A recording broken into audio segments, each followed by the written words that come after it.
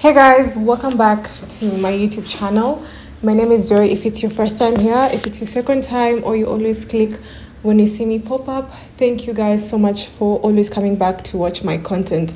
So as you can see by the title, today I'm going to be doing 5 tips on how you can look expensive on a budget. So I hope it's going to be helpful, and yeah, let's get on with it. So the first point is you're going to go to style, because this is the first impression someone gets when they get to see you for the first time. I would say in style, one should wear timeless pieces. Don't focus so much on designers.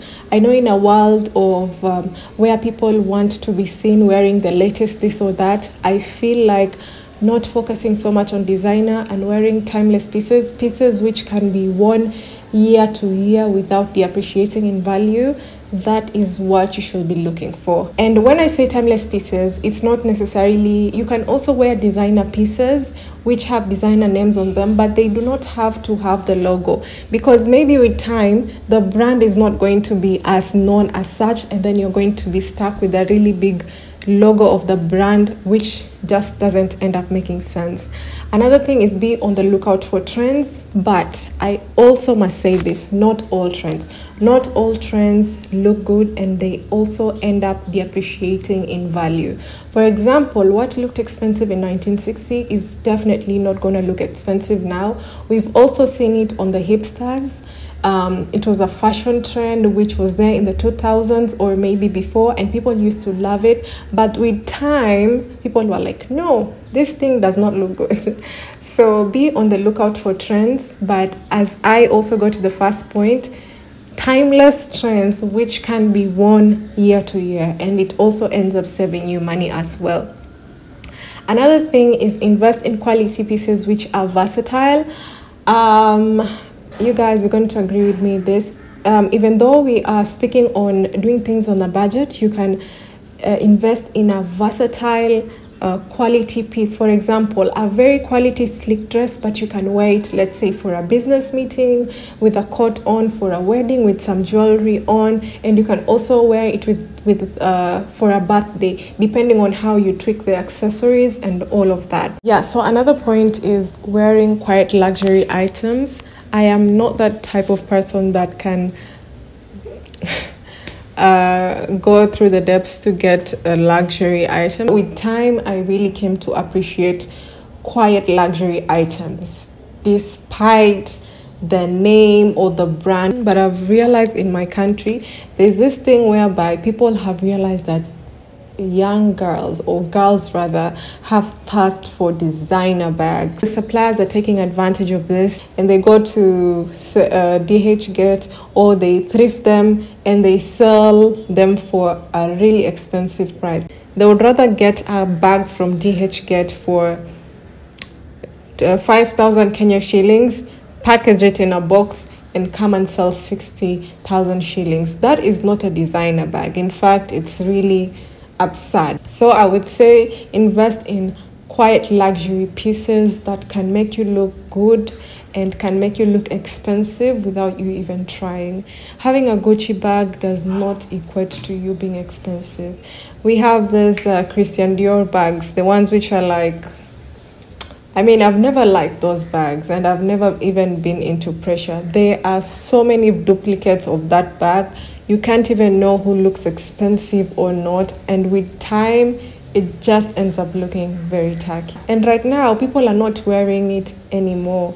It was an in thing in the past year, and right now people are not even focused on that bag anymore. So this is what I'm saying. If you are going to invest on a piece, invest on a piece which is quality, versatile, and also wear timeless pieces. Another point, guys, is smell good. I know people like to really look down upon this. Some people are willing to invest more in how they look, but when it comes to how they smell, they don't take into consideration. You can see someone looking very good, wearing very expensive things, but when you come close, you're like, what is happening? So guys, I want to plug you and tell you this: you do not have to wear expensive designers perfume for you to smell good. Number one, if you're really into wearing designers and you want to attain that level so that you can buy designer perfume, we have people who sell decanted perfumes, and I'm gonna put a picture of a tiny bottle that you can have, and you can also decant perfumes. And also we have like in Kenya, we have shops called Top Time. They sell perfume as low as 100 Kenya shillings, you can imagine. So one does not have any excuse of not smelling good. So I feel like smelling good is such a vital aspect, and if you don't smell good, it might depreciate your value.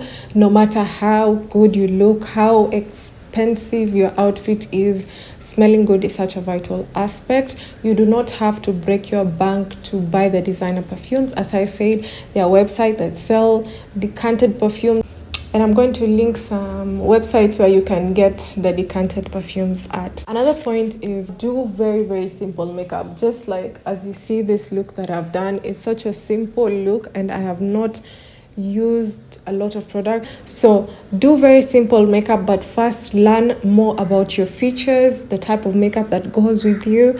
And if you cannot, and if you're not a makeup person, invest in skincare. Also skincare, you can really look good. You don't have to wear makeup all the time. I'm also opting to do makeup. Make sure you invest in good makeup products because they just have that feeling of skin-like, and they just make you look very natural. Do your nails short. Learn to do your own nails, and if you can't do your own nails, if you go to get your nails done, make sure you get nails which are shorter.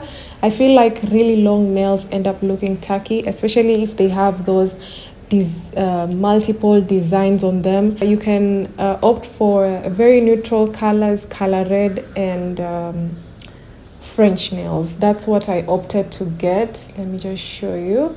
I actually wanted them shorter than this, but you know guys, nail techs, one thing about nail techs, they love doing longer nails. I don't know if they feel like you're wasting money if you're doing your nails shorter, but I would say the shorter the better, and it just makes you look elegant. The last point is invest in good hair. I don't know why people equate having good hair is equal to having a human hair wig, but I'm here to tell you that is not the case. You can really look good with simple hairstyles. Just take a look at Jasmine Tooks, Lupita Nyong'o, and other celebrities who are just natural and they look good.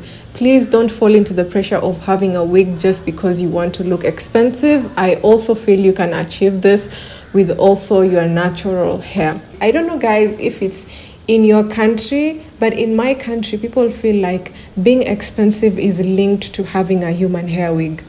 No, it's not. You can do very simple styles. You can do very neat, simple styles, braids, very neat braids, and still look expensive. Simplicity is the best. One thing I would say, you don't have to wear a wig which has more than 5 bundles, looking like you've kept a rat inside your head. It just looks crazy and tacky. Do need simple hairstyles. Guys, that's it for today's video. Thank you so much for watching. If you enjoyed watching this video, kindly don't forget to give this video a thumbs up. Kindly press the subscribe button if you haven't subscribed, and if you have more tips that you can share that can be helpful to people, I would really appreciate if you put them down below in the comment section. And that's it guys, and I'm gonna see you guys on my next YouTube video.